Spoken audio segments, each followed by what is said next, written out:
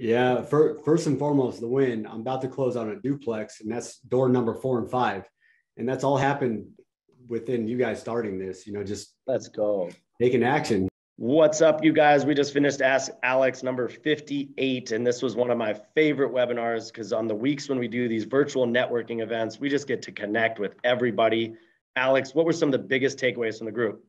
Oh man, there was big takeaways at today's webinar and meetup. Number one, I would say we talked about how to properly insure some of your investment projects. We talked about some of the wins from the tribe. So there was plenty of people that had bought some property or got it to contract. So that was inspirational, right? And then we also talked about something very important, which is how to manage rehabs. So to check out those details, watch the webinar. Let's go.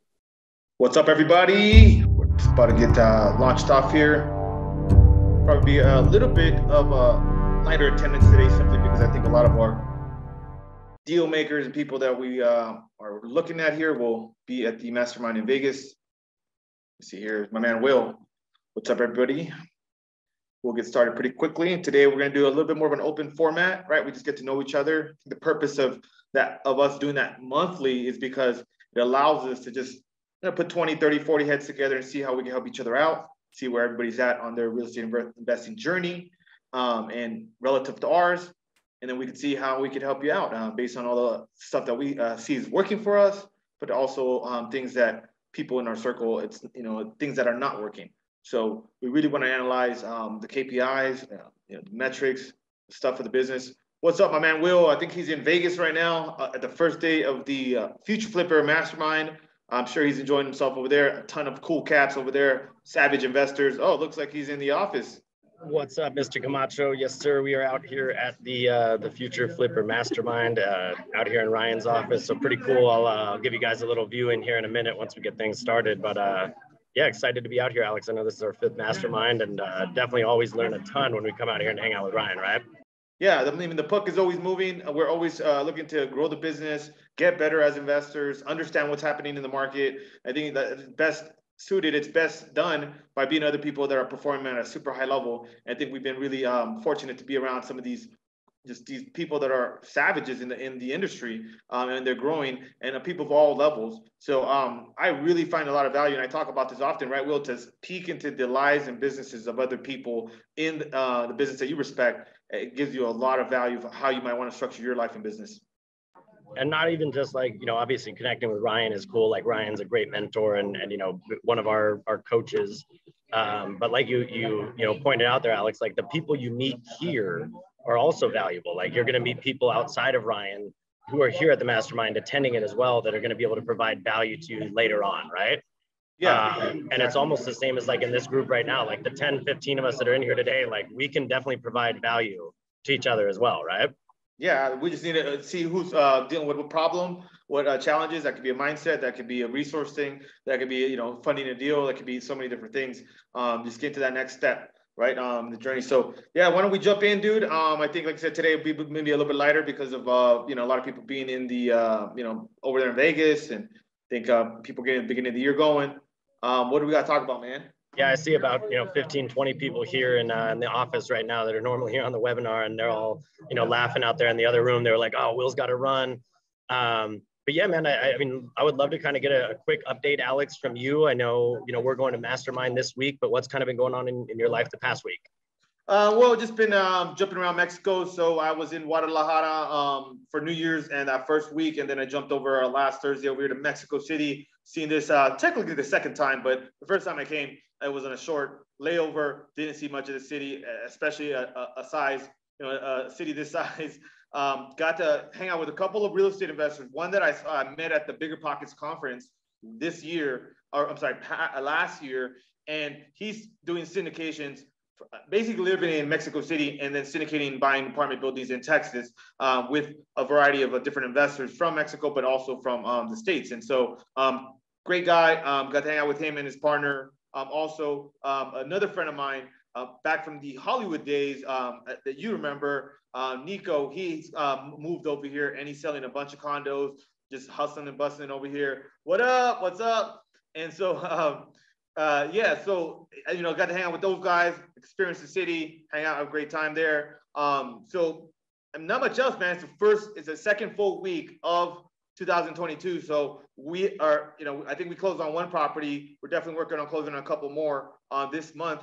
And then also we figured out a couple of things from the payment standpoint of things. I think it's been super valuable for our business, right? Will, where we're just like, as we're just buying more houses, so many payments to contractors, so many payments to vendors, and the things just pile up, and then it takes up a lot of time, a lot of bandwidth, and we figure out a system and why? Because I went to a mastermind, I got to know this other investor, and then he told me about it, and then he showed us how he's using this e-check system, and now we're able to save a ton of time, which, as we all know in this business, time is definitely valuable, and time is money.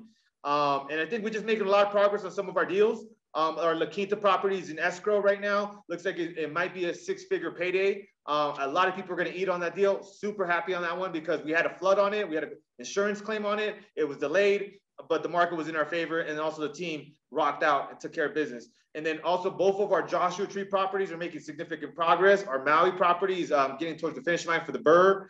Our Big Island properties moving forward rehab. And then my house hack in Hollywood is also looking great. I think once I got that house hack done, when we're negotiating, get the tenants out, and we get that property rehab, I'm going to be spending some more time in LA, hanging with the team, with the deal makers, hiking, doing some more LA stuff. I just don't have a permanent house there right now. So I think that's going to help out a lot. Don't you think?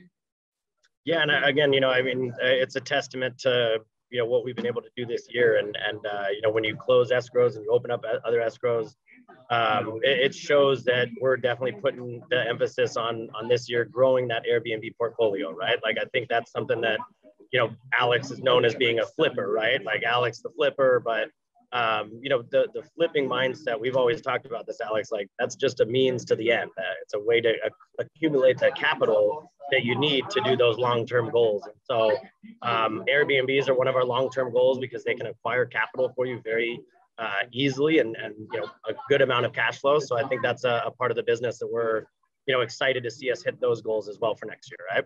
Yeah, hell yeah. So everybody talks about it, man. I'm not anti-cash flow. I just want to make as much as possible so that I can keep as many houses as possible. That's always been my formula. Real simple. Flip as many houses as we can, and so that way we can keep as many. I know it sounds a little bit counterintuitive, but it really starting to work that way now, right? We're making enough profit where we're really forced to keep more property, and that's good for everybody, especially when we're keeping a pretty lean operation with the team, some of them being remote and other people and most of the team members being tied directly to the profits of all the deals. I think our business model is kind of unique in that way, but we don't have a bunch of people just, collecting a paycheck every couple of weeks. Like what we got out there, we got to eat what we kill. And fortunately, we're a team full of killers. Let's get it. There you go, man. Well, again, I think the update was awesome. It's a good outlook for the year. If you go ahead and make me host, Alex, what we do on these normally, guys, and what we'll go ahead and do again today is get everybody on the call promoted in here to panelist. And, again, we want this call on this week to be about you guys and not so much about us. So we want to find out, from you guys, what's going on, what you guys need help with, what you guys are struggling with, things like that. So that, again, I consider this like a mini mastermind, right? Like there's, 15, 20 heads in here. And we always talk about this on this call is, 20 eyes are always better than 2 sets of eyes on it, right? So, use this opportunity to learn from some other people and get what you need accomplished, right? Yeah, exactly. Well, we started this webinar / meetup / tribe, whatever you want to call it, like more than a year ago now, right, Will? And the premise was always the same. We're like, hey, let's get together. Let's talk about how we can help each other. We're working on this. What are you guys working on? And there's no differences today where we're going to be doing the same thing. We sit down together for an hour. What's up, guys? What's going on? I get a lot of questions. I get a lot of calls and things like that. I can't answer all of them sometimes. And it's great to be able to just get with people here on this weekly meetup and say, what's up, guys? What's everybody up to? Who has some challenges? Who has some wins? Who has some big goals for 2022 they want to share? This is a little bit of everything. We're just hanging out virtually. Not quite in the metaverse, but we're hanging out. And again, guys, like, why Alex and I go to these masterminds is because you're getting to network with, high level people. So, keep in mind that, again, this is an open format. So, use the room and figure out people that can help you. So like, I'll give you guys an example. Ed, over there, Ed does multi-million-dollar houses in Los Angeles. So Alex and I don't do multifamily or multi-million-dollar houses in Los Angeles, but, you know, Ed and his partner do. So, you know, when those kind of questions come up, that's who we lean on. So, you know, use these types of rooms and these types of opportunities to, you know, again, it grow what it is that you're trying to do, right? What's up, Ed? Are you at the mastermind? What's up? Yeah, man. Pre-gaming right now. About to head out. That's right, man. Did you have your hand up or no? No. Just cheers, brother. Yeah, cheers. What's up, everybody? I see you got a couple of what's up, Noriel? What's up, Ben? What's up, Mr. Scott? Bruce, why do you and your brother have two first names? Like David Bruce and Scott Bruce. Anyways, I'm calling on you guys. What's up, Andy? We got Marina in the house. You guys, so guys, we got one question coming in that I think is a great question to start with, and it's from Rashawn asking about an LLC. And so, Rashawn, let us know a little bit more specifically, like when you talk about creating an LLC, what kind of questions do you have, man? Hey everyone, man, excited to be here. Just curious, do you guys create LLCs for each individual flips, or are you guys creating each individual LLCs per property you guys own, or how do you guys structuring everything to protect yourself? Good question. So there's a couple of LLCs. I don't recommend usually getting an LLC for every single property, because then that could be expensive too, especially if it's in California. But we use a primary one for the flipping, and then we have another secondary for more of a hold type of properties as well. So we're only using two right now at the moment, but other investors that use different systems. So I'd recommend looking a little bit more into it. But if you haven't done at least a handful of deals, I'd say 3 to 5. I worrying about LLCs and structuring and all that, I think is a little bit premature personally. If anybody you can flip a house on your own personal name. You don't really even need an LLC to flip the house. It might help with your hard money loan, but technically you can do that on your own name without having an LLC. I'll give you guys another example. Like I've been working with Alex for over a year, and I got an LLC maybe 5 months ago because it got to the point where it was like, hey, do I want to stack this income on my personal or on my business? And it like Alex said, like it now became relevant. I didn't need to worry about it on the first deal because it was like, all right, I'm going to get a couple $1,000 check. Like I'm going to make a couple bucks. Like not really the biggest priority to spend $1,000 of that on a lawyer to draft up the documents or your time and effort to do it on your own on LegalZoom, right? Yeah, but if you're spending money on the business, if you are actively already spending money and say, hey, you're launching marketing campaigns and you're paying for this, paying for that, then I also think that at that point, then yeah, that would be a point to get an LLC because you've already treated it kind of like a business. So yeah, I mean, Roshan, that would be my next follow-up question to you is like, is it at the point where you think that you would need to get the LLC, or is this just something that you're kind of looking future, down the line for? Right now I have my first property already, house hacking that, and the second one I'm closing soon this month. That's going to be another primary residence and house hacking that as well. So I'm trying to figure out if I should put both the properties in one individual LLC, just cover my bases. Gotcha. Well, I think talking to CPA, talking to how you're going to be filing should be one way, but I don't think you need multiple LLCs at this point yet, personally. But talk to you. Yeah, I'd love to get Ed's feedback on that because I know Ed, you guys have 10 deals going on. Like you guys aren't doing an LLC for each one, are you? No, we have one main LLC where we do all our deals in, and then we have another one for buy and holds. So we have one for flipping basically, and one for buy and holds. Yeah, same thing. And the reason why they're doing that is so you have your liability for your fix and flips under one business, and then your liability for your holds on another one. And again, Gotcha. As long as you're putting out quality work up to code, you shouldn't really have any of those kind of, problems arising up if you're picking the right buyers and, doing the right process. Yes, Gotcha. sir. And Ed, I'm assuming you have a huge umbrella policy, personal umbrella policy, just cover you as well? We don't have an umbrella policy. We get individual insurance policies for each property. Okay. Yeah, we do that as well. We get individual insurance quotes, and coverage for each individual property, as opposed to just kind of a blanket coverage. because, you know, each individual property might have different risks associated with it. We bought one the other day in a flood zone, which just wouldn't make sense for us to apply that blanket coverage to all of our other houses that aren't in that zone. Yep. Yeah, and in addition to that, I think the hard money lenders, sometimes they require certain things for each property as well. So kind of like adding on to what Will says, like you have to kind of customize it, the insurance to the property. Sounds good. Well, thank you. Who else has some questions or put some offers in, wants to talk about some deals? Yeah, and I love Maria's comment down there as well. Like she was just kind of mentioning that, you know, again, Rashawn, like I would talk to your you know, tax professional as well and just kind of see like, hey, which would be the easiest way for me if I was trying to protect myself and, you know, get some extra coverage. So good stuff, man. Congrats on the deal that you locked up and, you know, getting that second house hack. That's awesome. Yep. Thanks, guys. Thanks. Learning from the best. All right. And then I know the next question that was coming in was from Oscar.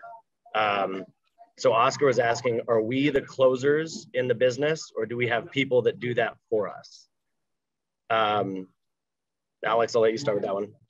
Well, I think at the beginning, you either need to be the closer yourself and or have someone in your team. For myself, I'm a closer. So I was the closer. And then once I started my company, then I brought in another closer, which is Will. And now Will's bringing on other closers beneath him. So I think you can never go without a closer, but sometimes that's not you going in to the business. It's, you know, maybe that's not your personality. So I think it's really, really important. I think it's underrated too, that people don't have like highly skilled closers on their team when they're doing this business. You need people that can convert, you know, that can get the signature of the contract, can go into those tough meetings with sellers, and then you'll just have those strong negotiation skills. And so you need some solid closers on your team. And I think that's been a common theme with us. Like either I was a solid closer for another company, then I went off on my own and, you know, I was just doing a couple deals on my own every month, but I was just constantly in that closing mode, right? And then when I went to move to Hawaii, I mean, that's the first thing I looked for, like someone to replace me, because I knew I couldn't go to that property, that meeting, to that seller's house anymore. So although, you know, everybody talks about virtual, everybody talks about virtual. I'm not in Southern California. I haven't seen that to be as strong. So I'm like, you know, hey Andy, I think you're bringing in some static. So yeah, does that answer your question, or do you want to add anything to that, Will? No, yeah, I agree, right? Like when you guys do get leads, like the last thing you want to do is ruin the lead, right? Like, or waste the lead. I wouldn't say ruin it, but like waste it, right? Because when you get that lead, when somebody says, hey, I would be interested in selling my house, or an agent is like, yeah, this seller is open to listening to your offer, the close is the most immediate, most important part of that. Would you agree, Alex? Like at that point, you have to go for the close, and you have to know when to close and how to close. There's hundreds of ways to close, right? Like there's the open-ended question close, like, hey, Ed, are you paying for that with a credit card or check? You know, and like, that's implying like, hey, you are buying this. How are you going to pay for it? There's, you know, would you prefer the money in cash, or would you prefer a lender to do the loan, right? Like that's a close option, right? So, you know, you want to make sure that when you get those opportunities, you are putting your best foot forward. And Alex and I, we talked about this initially, right, Alex? Like it's tough to give up that closing opportunity when you are a closer, right? Absolutely. You want to be in the game.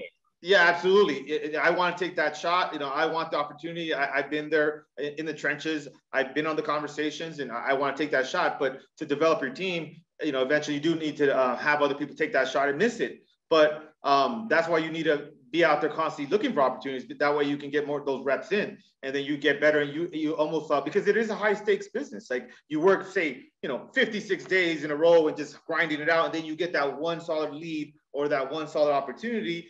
I mean, you don't really want to mess that up, and so it'll take you longer to get your deals or more deals, depending if you did yours already. If you mess up and don't have somebody strong in that department, so it can't be underrated. Closing is, and I don't mean close like a used car salesman, although I mean they tend to like really know how to close, right? But more so like someone that has the understanding, but also the capacity to know when to like really. You have to be versatile closer too. Like the way I close somebody that maybe is like losing their property would maybe be a little bit different than somebody just like I meet an agent and I want him to take my offer. think those would be different closing situations. But nonetheless, they do come with a certain amount of pressure and a certain amount of stakes. So make sure that you have someone very confident, either yourself, and you could work on it. We just interviewed Steve Trang last week. He's one of those type of people that was not a natural closer, and he's one of the best closers in the game. But I mean, I would say that isn't common, but he's worked a lot on that part of his business, and now he's become a trainer on it. And you know, I mean, I love the guy, but you know, Drake has a song out, and he says, "Tell the coach not to take me out. I like to finish games," right? And I mean, like that's how I kind of look at it. Like, man, I don't want Alex to take me out. I want to have that opportunity to close. I want to finish that lead. I want to get that guy. But you know, like you said, like if you are not that person, you might not want to, you know, risk those leads all on your own. You might want to bring in somebody else to help close, and while you work on bettering yourself, while you take some of those courses, while you take a Steve Trang sales class on how to be a better seller, you know, then it might be more relevant for you to say, hey, now I want to take those shots. But, and like Alex said, like Alex was lucky because he knew I was a closer already coming in. And that's why we were able to align well on our business. So if you aren't a closer, just like in all other facets of business, like find those talents that you're not good at and fill those roles, right? Yeah.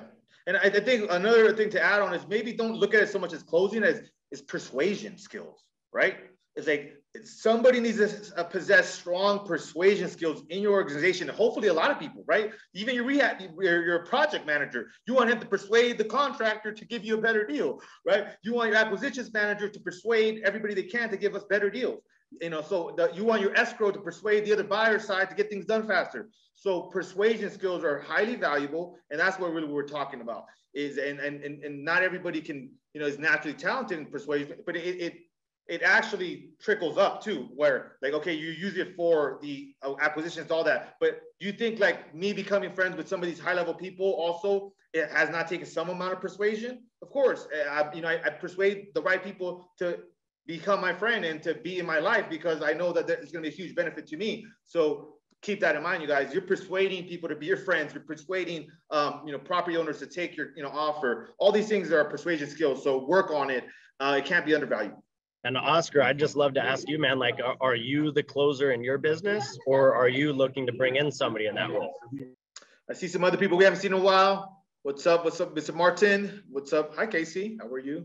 So we got another question coming in here from an anonymous attendee asking a little bit about hard money lenders and some questions that you would ask when looking to work with one. The first one is how many deals have they closed in the last like 3 to 6 months? I just want to know, I mean, what does that look like for them? Are they brand new to the business or are they seasoned?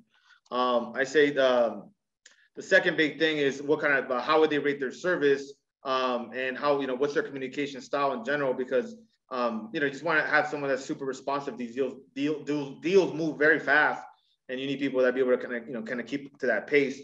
Also, I'm always looking to learn stuff from hard money lenders. And that's why I asked about the experience part. I mean, hard money lenders, you know, done 200 deals over the last couple of years, probably can teach you something more than the guy that just got into the game in the last quarter that maybe he's only closed like a handful of deals.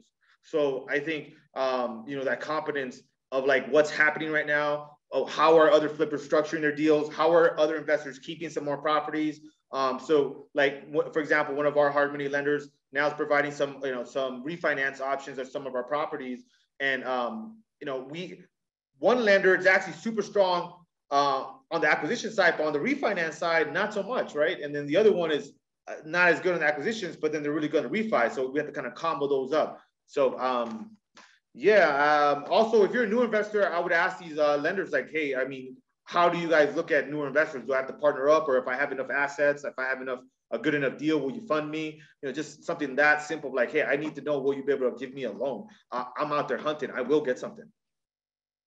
Yeah. And I would just add to that, guys, ask like what their paperwork process is. Like how much paperwork do we need to do? Because, you know, that's a big one for us as well. We get hit up and approached by hard money lenders all the time. And it's like, well, am I going to have to do another credit check? Am I going to have to do another application? Am I going to have to do all these steps? And if you do, then that might be, you know, detrimental. Whereas another hard money lender might be like, hey, we're going to run a credit check and get a bank statement on file and we're good to go.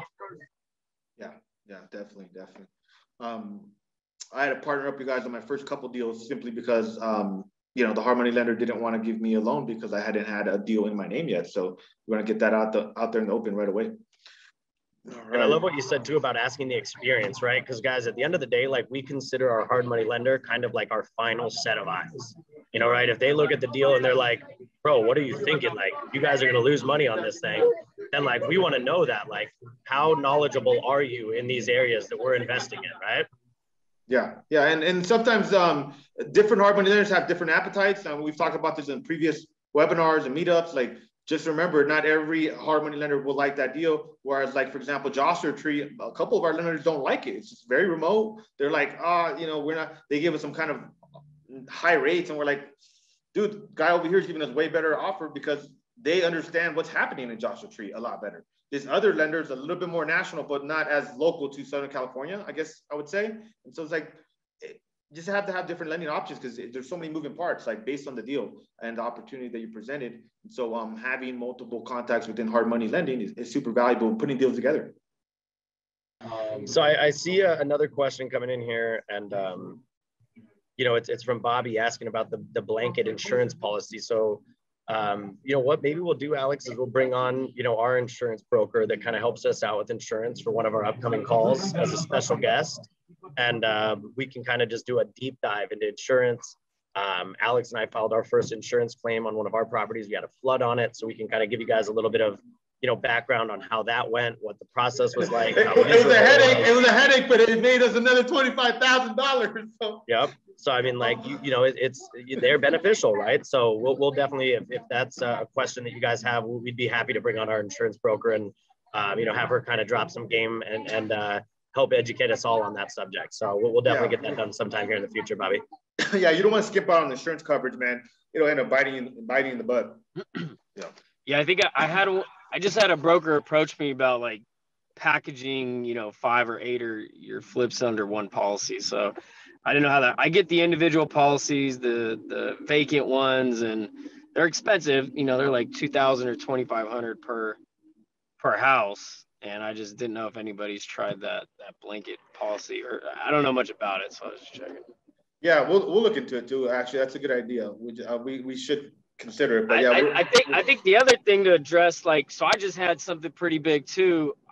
We had a big storm in Sacramento, and it's kind of negligence on the roofer, and we got a big leak and mold and and caused a ton of headaches, probably similar to what you guys had. And I was trying to understand, should I file a claim or not, right? Because if I'm doing 12 or 15 flips a year, what is the insurance policy going to go? I got a background in insurance, so obviously you file a claim, your policy is going to go up, right? So that'd be an interesting topic to ask them as well, to evaluate, like, if you're just going to put a claim in for $5,000 or $10,000, it doesn't make sense. It's got to be 20, 40, or 50, and your insurance policy goes up for maybe 3 to 5 years. So if each flips policy is going up $300 to $500 and you're doing 10 or so a year, what is the math of breaking even on something like that? Just something. Yeah, absolutely. No, I think you're making a valid point, because we were paying the leak and the flood out of our own pocket, but once this really started going up in price, we're like,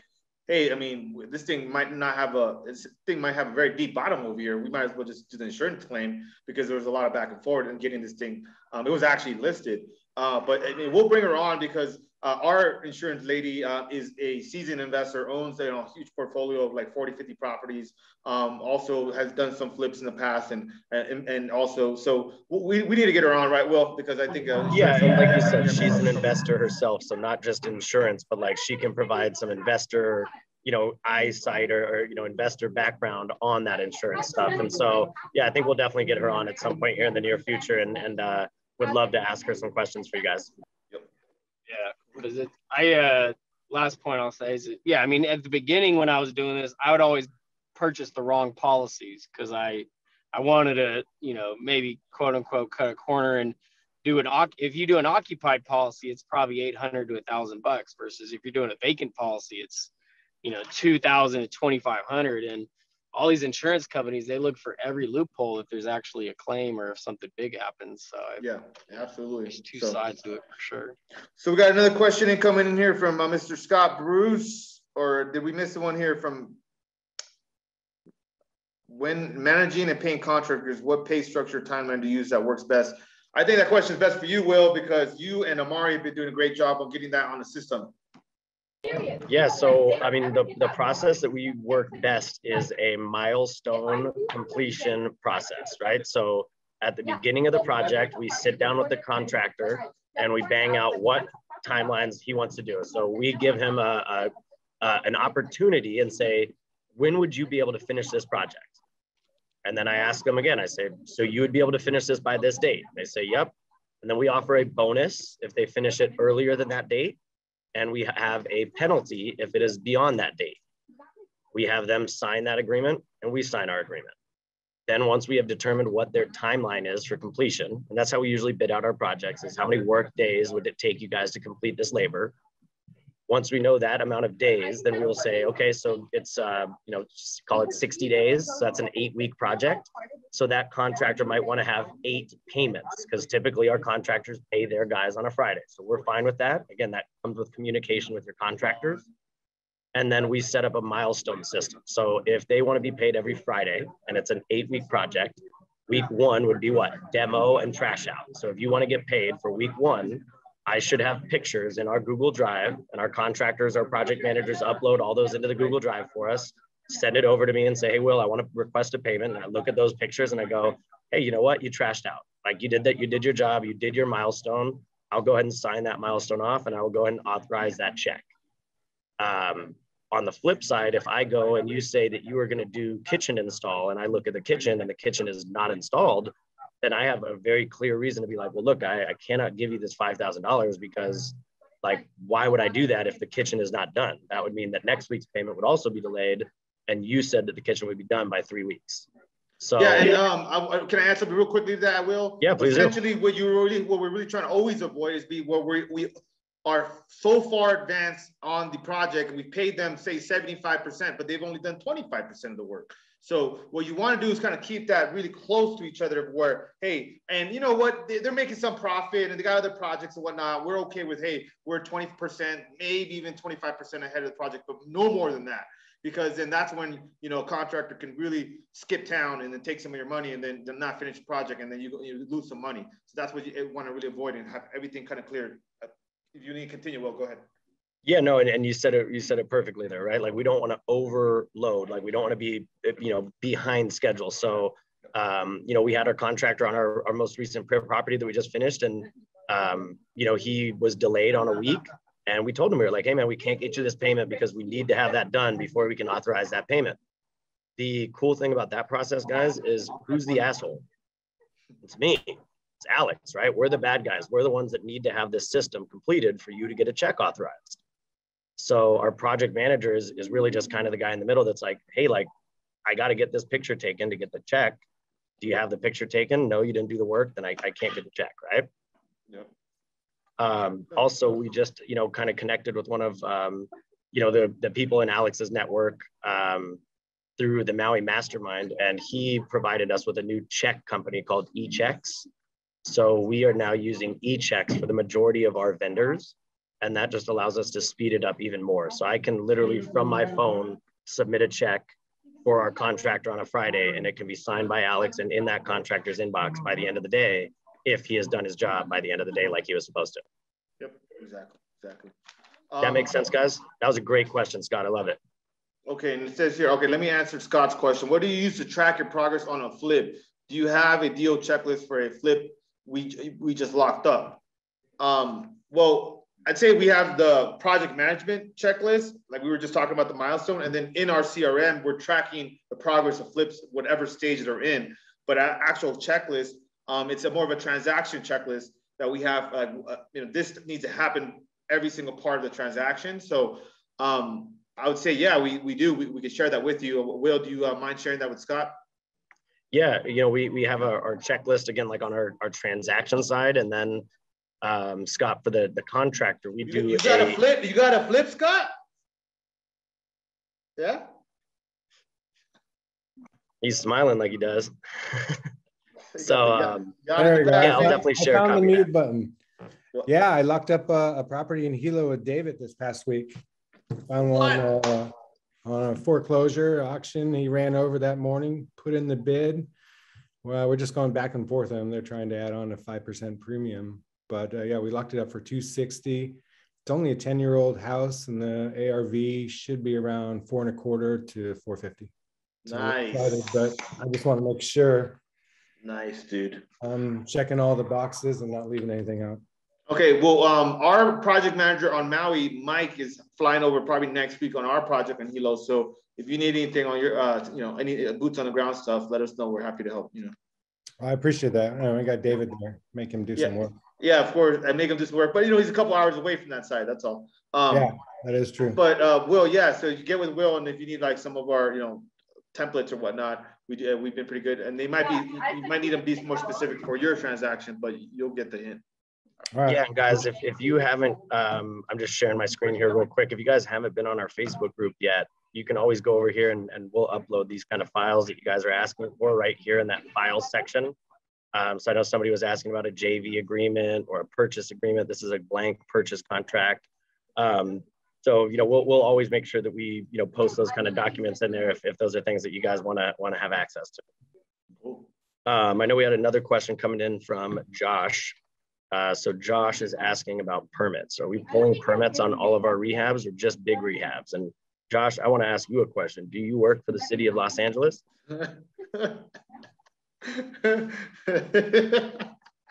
Because if you do, then we, of course, yeah. I know. Sorry, I'm just driving, so it's a little loud, so I'm pull over here real quick. We just, we wouldn't want to tell a city inspector that we don't, but yeah, we want to pull permits on houses. Like we want to pull permits when they're necessary and when they're needed, but when they don't make sense for what we're doing on a project, like a lot of the projects that Alex and I are focusing on are just, properties that we're not adding any square footage to. We're just taking a broken house and we're making it a better house, right? We're taking a property that's been through some deferred maintenance and we're fixing that deferred maintenance. So, do you really need to have an inspector come out and inspect that wall if you didn't change the wall? Like, no. And if they're not going to physically be out there to check on it within the week and you can't do anything for that week, the way most of our contractors work, guys, is they hire labor for the week, right? They say, hey, you're going to get this job for the week and then we'll bring you back next week and the week after.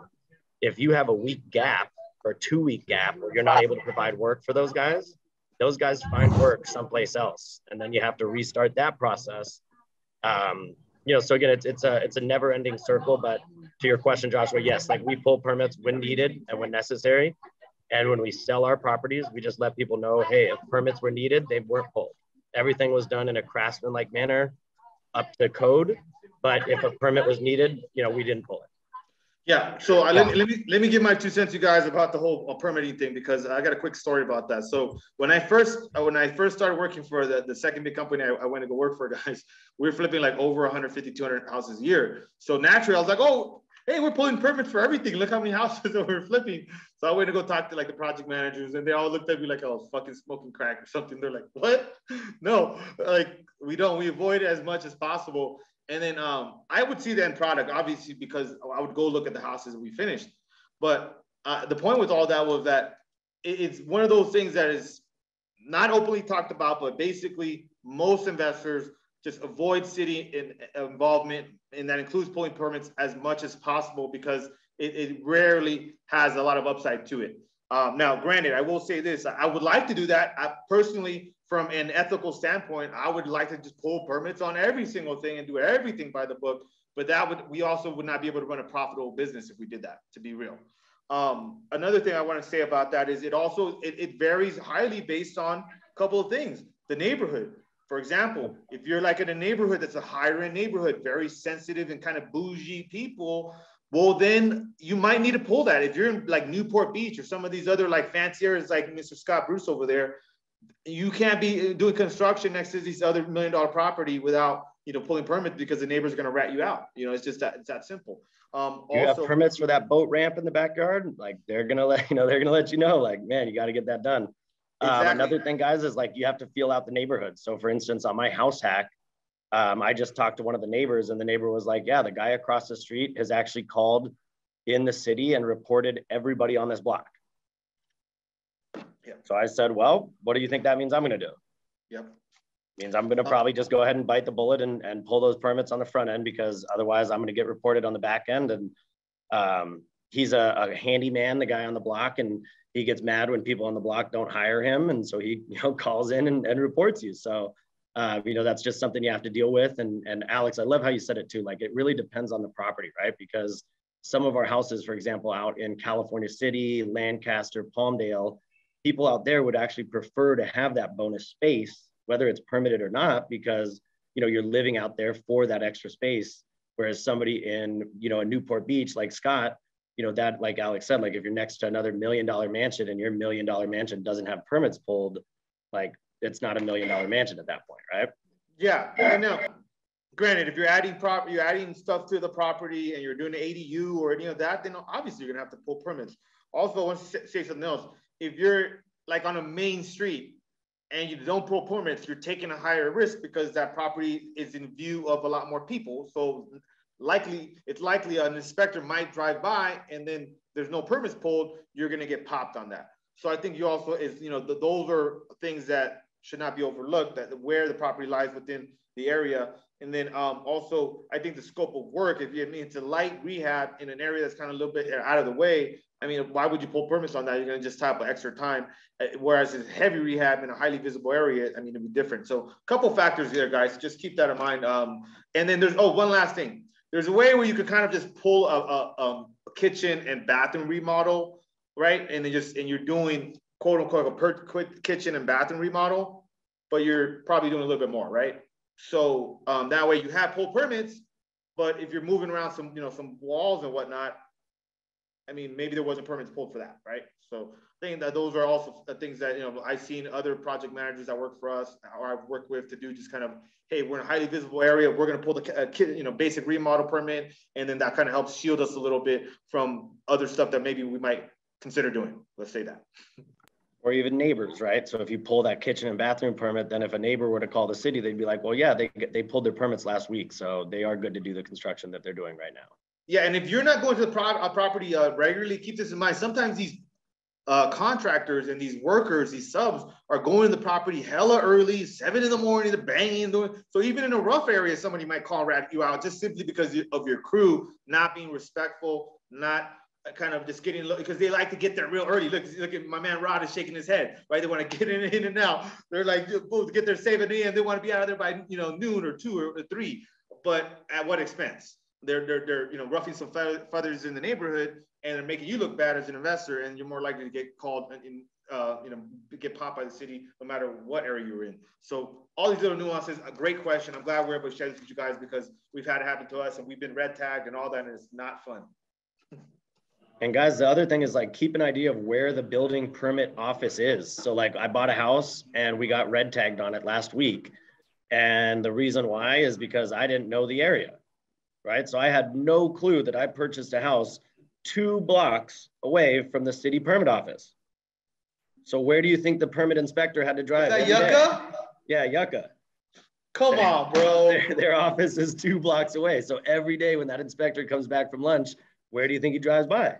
Well, 2 blocks away from my house. So was it hard for him to take that 2-block detour one day? No, probably not, right? It was very easy. So like Alex mentioned, like the further out you are, maybe a little bit, less chances, the more main street you are, those are all just different little things to kind of keep into consideration, right? Yep.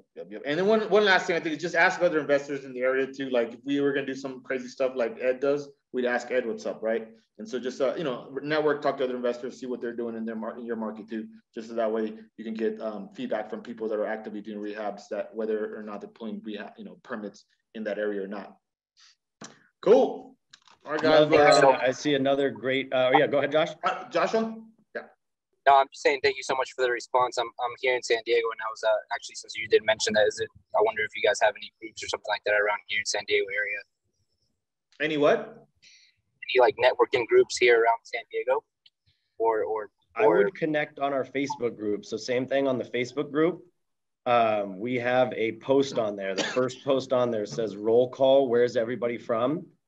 And people just kind of post in there. Same with over here on the right side. Like I don't personally know many meetups down in San Diego just because, Alex and I love San Diego, but we aren't down there all the time. So We didn't know of any in LA, so that's why we kind of started this one, is we wanted to, you know, create a community for people in the area. So you might be able to find some folks down there in, you know, San Diego, but I know for a fact, like we have 10, 15 people in the Facebook group that are down there. At least. If there isn't a group, then you can start your own group, right? Yeah. Awesome. Thank you guys. Appreciate it.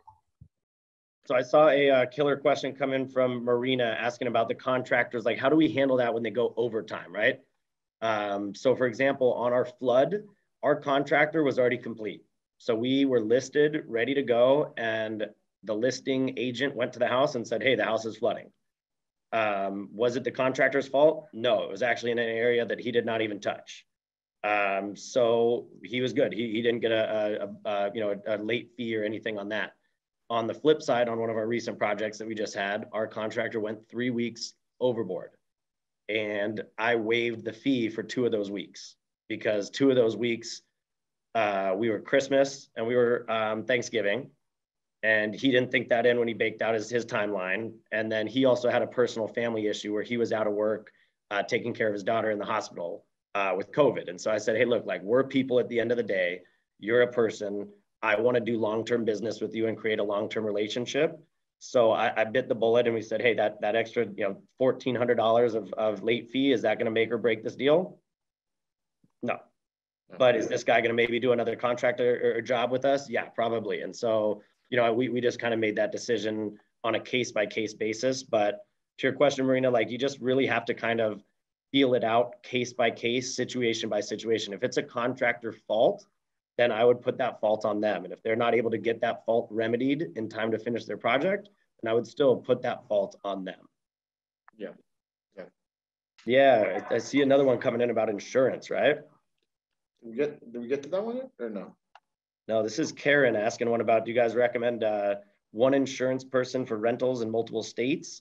And, you know, same thing on there. Like, you know, I don't want to give you the wrong piece of advice, because we currently aren't really purchasing properties in multiple states outside of just Hawaii and Los Angeles and California. But we do use the same insurance person for those. Well, no, but the people we use we use a different insurance provider in Hawaii than we do for California, though. Yeah, but in LA or in California, we use our same insurance agent for all of our deals in California, and we use our same insurance agent for all of our deals in Maui. Or on the islands, I guess, because they cover all the islands usually. Well, yeah, they've actually been the one we have for Maui is different than what we have for the Big Island. There you go. Because the Big Island is in the lava zone, so I mean, lava zones, flood zones, a lot of those things to keep in mind, right? We own a house in the lava zone, man. This is crazy times here. So flood insurance, lava insurance. Yeah, so guys, I think this was a great call, you know, kind of getting to talk a little bit about, you know, contractors, getting to talk about insurance, and you know, I appreciate it when you guys bring those kind of things up, because it lets us know, like, hey, this is definitely something that, you know, we had 5 or 6 questions on insurance, and so that means, like, we would be more than happy to bring on our insurance, you know, specialist, and maybe both of them, Alex. Like, if we need to bring on, you know, a Maui insurance person to talk about lava zones, like, we can probably get that on for you guys as well. Well, I think we need Lorena on, because she's an investor and she's been helping with a lot of our deals, and we're making her a lot of money, so she better come on and drop some value. Let's get it. So guys, you know, we got 15 minutes left. I encourage anybody, you know, if you haven't spoken up yet or you know, given any feedback or you know, any comments, like, this is your chance, guys. You know, you heard Bobby had some questions on insurance. Scott had some questions on a flip he's taken down. So, you know, whenever you're in these rooms, like, I'm at a mastermind right now. I'll show you guys around right here. This is, you know, Ryan's office right here that I'm hanging out in. Up at his, you know, his massive little office desk in here. But, you know, again, when you go to these types of masterminds, like, I was out here and I connected with 3 or 4 people that are doing things better than I am in certain, you know, aspects of real estate investing. So maybe, you know, you talk to somebody that's doing the contracting stuff better than you, and now you're getting better at that as well. So keep that in mind, guys. We do this once a month. Every month we do this. It's not no agenda. There's no, you know, us talking about insurance or us talking about hard money lender. It's literally just an open format for you guys. And if nobody else has any questions, what I like to do is just kind of open it up for anybody. If you have any big wins, like, we love sharing wins, because I think when you hear about a win like Scott, taken down a deal in Newport Beach, like that motivates me to be like, hey man, I can go get my next deal. Like there's another deal out there for me. I just, needed that one piece of motivation, knowing that he got his first deal in 2022, that I can get mine too, right? I got a win and a question, if I could jump in.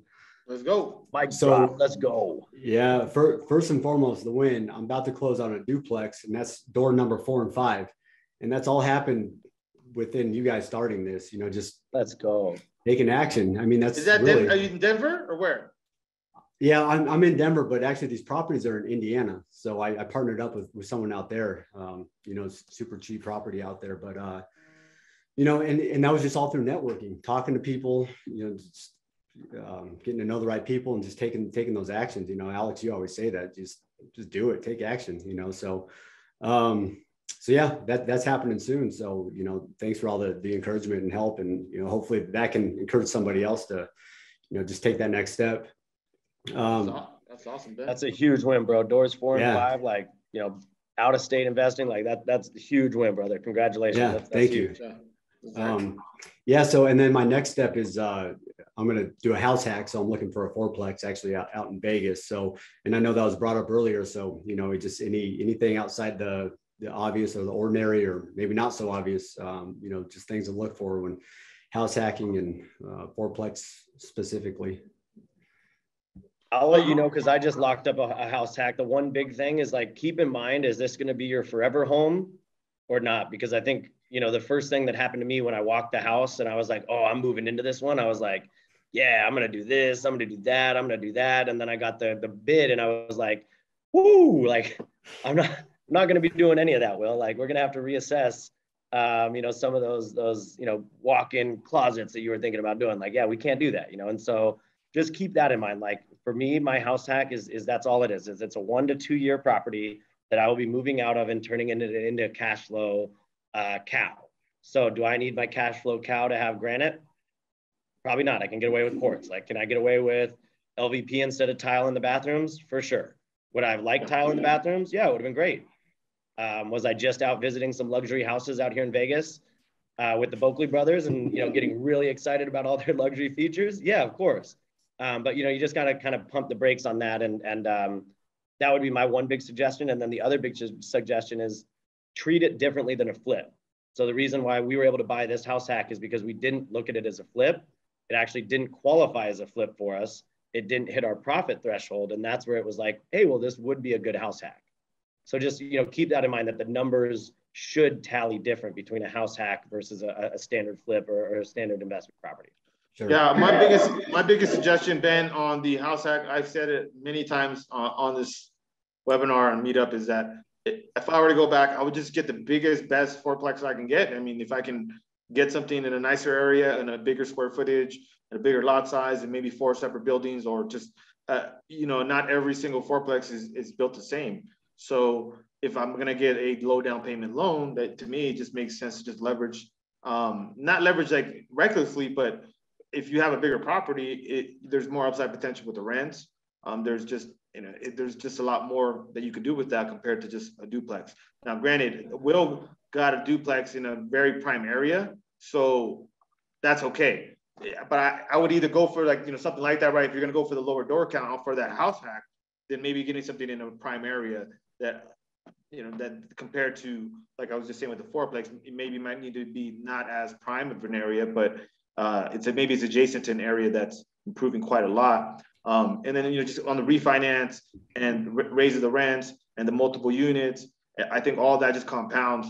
And I've seen the numbers that on your house hack, if it's a fourplex and it's a big enough unit, I mean, essentially you could be cash flowing even with high leverage, such as low down payment loan on that too. So I would recommend that you really look at the biggest, nicest fourplex that you could find. That's okay. I like it.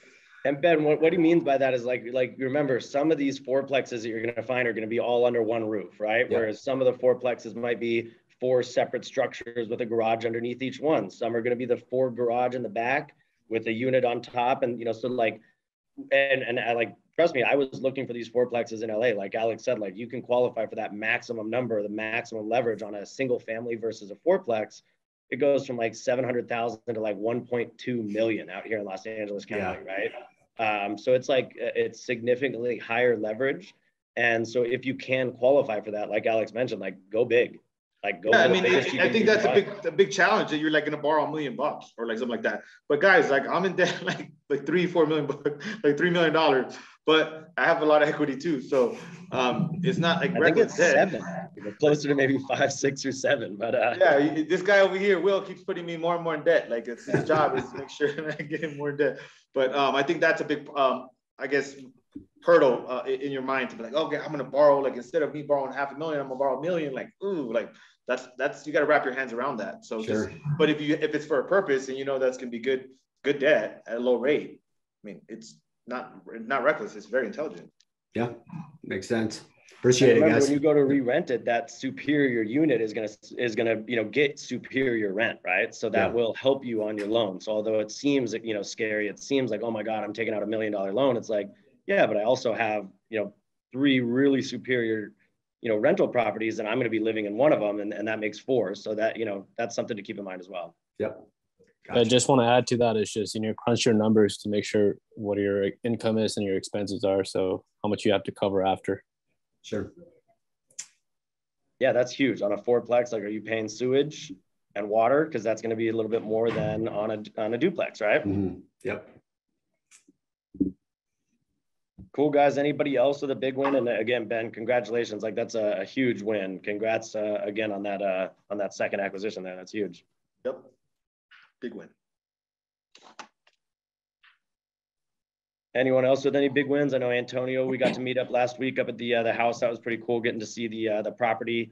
I think we're going to do a meetup that we're going to probably announce tomorrow or the next day at that house. So for those of you that, had the opportunity to see the house up in Sun Valley, we did a meetup there, had about 40, 50 people come out. And I think we're going to do a follow-up on that so that you guys can see the finished product. And we'll have Amari there, our project manager, who's an absolute killer, and myself over there. So we'll actually kind of dive into some specific numbers, why we chose certain rehabs versus other rehabs, and give you guys an idea on that. So that's a big win. I thought for you, Antonio, it was cool to get to see you up there at the house. Yeah, man, it's a totally different house now. It's beautiful. It's a home. I know, now it's a home. Yeah, it's really clean. proud of that property. And guys, I mean, you can hit us up. Like if I'm ever in town, like if I'm in Los Angeles and you ever want to come see one of our houses, like shoot me a call, say, hey, Will, what are you doing today? Like, I want to come see this house. I want to come, get an idea of it. I'll be at my house hack for the next, 2-3 months working out of there while they're doing the day.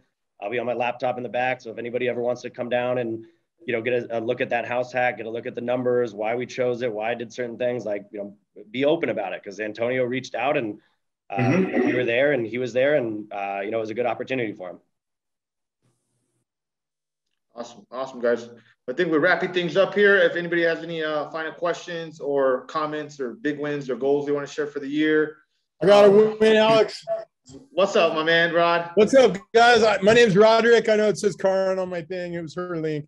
But, we just entered escrow in for a 3-plex in Daytona Beach, Florida, which is where my daughter lives. So we're getting ready to start that whole process, and we're hoping to Airbnb one of the units so we have a place to stay when we go out there and dabble with that. So if anybody has contacts in and around that area, love to talk to you guys and connect. We're kind of focusing on Tampa to Orlando and that whole zone because it's just blowing up right now. Yeah, it is. So where is located? Where is Daytona Beach located? It's in between Tampa and Miami? It is not. It is on the beach. Yeah, just a little bit up from Orlando. Gotcha. But that whole, what do the numbers look like on that deal? Just kind of curious. So we're purchasing at 340. It's a 3-bedroom, 2-bath house in the front, and then 2 1-bedroom, 1-bath units in the back. So after rehab and everything, we'll be like just under the 1% rule. How do you finance or fund it? Conventional financing, 20% down. We'll see. Went straight to the seller. So found it awesome, dude. Congrats, Rod. Congrats. Some nice addresses. It's pretty far from Hawaii, huh? A lot of time zone, big time zone difference there. It is. It is. But if anybody else wants to talk about Florida, man, hit me up. Or Oahu too. I'm here if you guys need help. So definitely. Thank you, Rod. Thank you, man. Congrats on the win, bro. That's huge. Yeah. I mean, I'm a fan of Florida. I know a couple of people are investing in Tampa. And I know a bunch of investors in Florida, but I just think it's a bit of it's just too far east for me right now. I want to keep the investing a little bit closer to the West Coast. But I'm not opposed to having something in South Florida because it's definitely a cool place, a great market. Cool, man. Well, you guys, I think it's been here an hour. Great hanging with you. I'll be in LA, I'll be in Vegas tomorrow, and I will be in LA in a couple of weeks in February. But go get some deals. Let's make some money. See you guys on the flip side. Hey, Alex, are you guys doing any live meetups by any chance on the weekends? We're going to be doing a live meetup in February in LA at that big warehouse we did last time. I think Scott came out. A couple of people came out. Andy was there for sure. So we'll be doing something like that, something in the middle of February, it looks like. So, I mean, imagine it'd be about 100 people plus. It was like it was last time. So come on out, brother. And then we have one coming up next Tuesday. It's Tuesday night. So it'll be like a 6:30, probably like 5:30, 6:30 until 7:30, 8:30. And we're going to probably get a little fire pit in the backyard and some hot chocolate and stuff. And you know, you guys can come all out and hang out by the fire. And it's a beautiful backyard there at the house that we just recently finished. And, you know, we'll stay warm and, you know, go in and out of the house and kind of get some ideas of the rehab. And that'll be this Tuesday. So I'll send out a flyer for that here in the next couple of days. Sweet. Thanks. Thanks, guys. Cool, guys. We'll catch you on the flip side. All right. Let's go.